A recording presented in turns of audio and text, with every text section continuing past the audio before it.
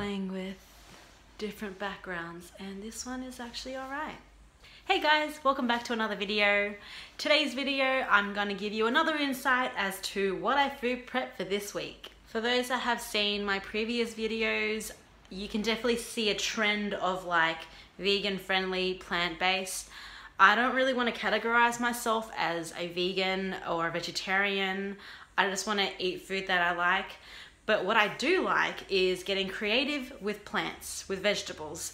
I, of course, love eating vegetables. I eat a very high amount in my diet. I think my love for eating vegetables has definitely made it a lot easier for me to live a healthy lifestyle. So this week, what I food prepped, it's very, very easy, it's tasty, it's high in protein, and yeah, let's just jump right into it.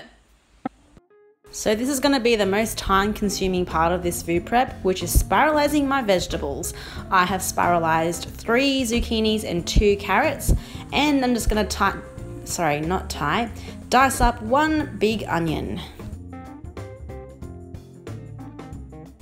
Moving on to this sauce, I've used some coconut oil, 2 heaped tablespoons of peanut butter. I love peanut butter. And 2 heaped tablespoons of minced garlic, 3 tablespoons of tamari sauce,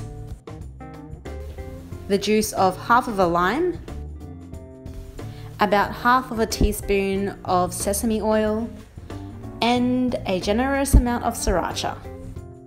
I'm now going to add in my minced onion, and I'm just going to stir that all through until it becomes translucent.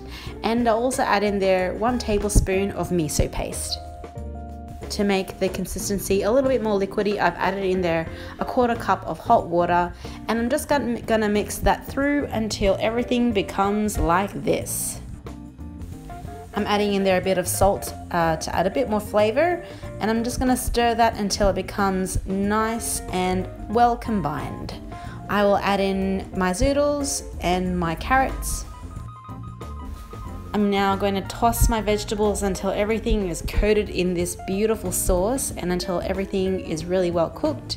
And I also found a bok choy, which I really wanted to use, so I just chopped it up roughly and put it in there, and some soybean sprouts. I think these are called soybean sprouts. But anyway, so I'm just going to toss that through as well, and then I'm going to add some salted peanuts. You don't have to put this in. You can actually also add in cashews instead. I would prefer to add cashews, but I didn't have that on hand, so I just use these peanuts. And then everything is ready to be served. This was definitely one of the fastest food preps to date. If you enjoy videos like this, make sure to leave me a comment below. And that's Nicfitliving signing off.